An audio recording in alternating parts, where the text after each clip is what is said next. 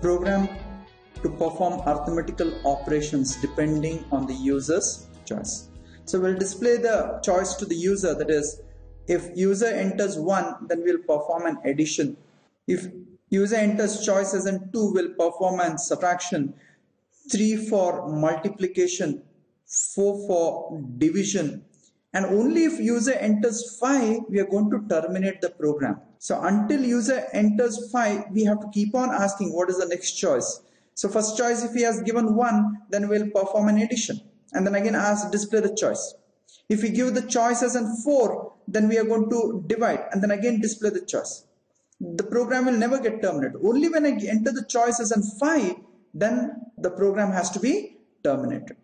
So in such a cases, we need to compulsory use and do while. So I'll write the program and then explain you the main use of this do while. Why we can't use a while statement in this case. Here, let's take up a main function. So we need to accept two numbers. For that, I'll take here n1 and n2. Plus we need to accept the choice, whether 1, 2, 3, that is 1 for addition, 2 for subtraction, 3 for multiplication. The choice has to be accepted. For that, I'll declare one ch variable.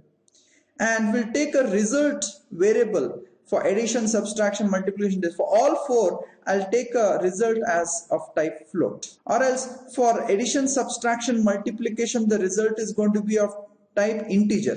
So in that case, you can declare an result variable here. I'll call that as an result I. It is of type integer. And this for division will declare the result variable of type float. Now take a do while loop. Now I cannot use a while loop and check whether the user has entered the choice as in 5. Okay, I have to come out of the loop. Okay, I have to come out of the loop only the choice is equals to 5. Okay, if it is 1, you have to accept two number, display the sum, and then again go back.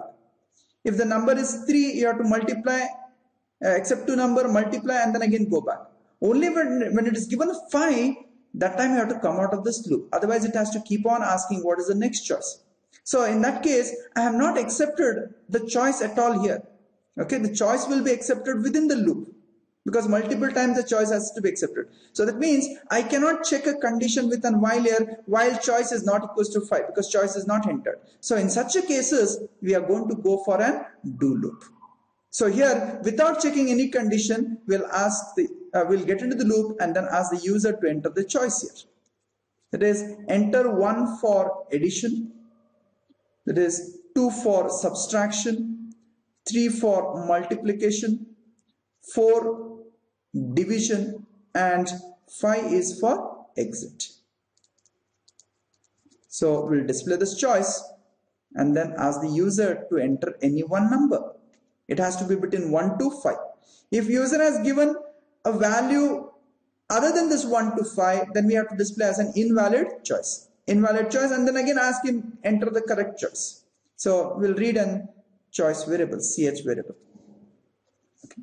So if choice is 1, 2, 3, 4, then we have to accept two numbers and perform the arithmetical operation. But if it is 5, I shouldn't accept the number. So for that reason, I'll check here if the choice is greater than or equal to 1 and choice is less than or equal to 4. If choice is between 1 to 4, in that case I need to accept two numbers to perform the arithmetical operation. So in this case I'll give here enter two numbers or enter data. So read as an integer by giving scanf %d %d ampersand of n1 ampersand of n2. Now why I have put this if statement is because if the choice is given as an 5, we need not accept two numbers. If choice is given as an 8 is an invalid. In that case also we shouldn't accept a number. So the number should be accepted only if choice is between 1 to 4. That can be achieved by using this if condition ch is greater than or equal to 1 and ch is less than or equal to 4, then you accept the number. And here you check what is the choice by using switch statement. Switch ch. If the choice is equals to 1, then you have to add. If choice is equals to 2, then you have to subtract. Okay, so for that you take a case here, multiple case. If case is 1, okay, if case is 1, then you can go for result I is equals to n1 plus n2. And then if you want, you can display the result here, printf. For all these multiple case, you can have only one printf statement, or else you can take a printf statement here itself, that is printf result is equals to %d, that is an resi, and then a break.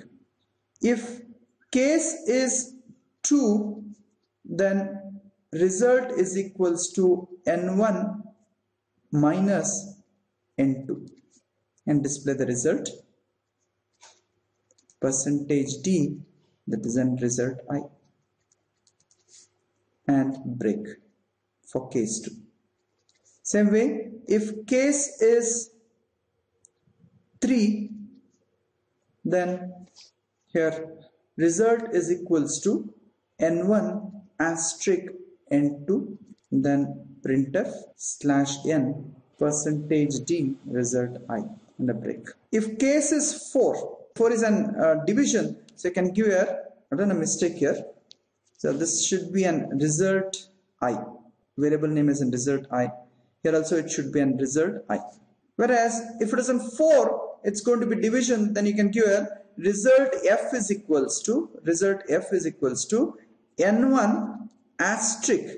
Now both are integer, then result also will be an integer. Any one should be converted to an float. So let's convert here n2 as an float. So I have to give here result f is equals to n1 asterisk float of n2, and then you display the result. Result is equals to %f, and then give here res f, and a break. Okay, but if case is 5, then it is an exit. So in that case, what we'll do is we'll just come out of the switch statement by giving a break. But if it is not between 1 to 5, then it is an invalid choice. So default will display a message as invalid choice. Close this switch and then close the do while loop. Okay. So here in the do while, I have to come out of this while loop only when the choice is equals to 5. If it is not equals to 5, you have to keep on asking the choice. So here you can give the condition here is ch value is not equals to 5, and then close the main function. So now how it works is we are asking the user to enter the choice here. Okay, we are asking the user to enter the choice. If choice is given as 2, then 2 is greater than or equal to 1 and less than or equal to 4 true, then it will accept 2 numbers, comes and checks yes. Switch to ch. ch is 2 comes down, result I is equals to n1 minus n2, display the subtraction result, and then break. When you say break, the time it comes to this out of this switch and then check here. ch is 2 is not equals to 5, then again goes back and once again asks the user to enter the choice. So this keeps on doing. When the choice is given as 5, that time it comes out of the loop. It comes out of the loop, that comes out of the switch first, and here it checks 5 is not equals to 5, the condition is false, comes out of the loop and then stops the program.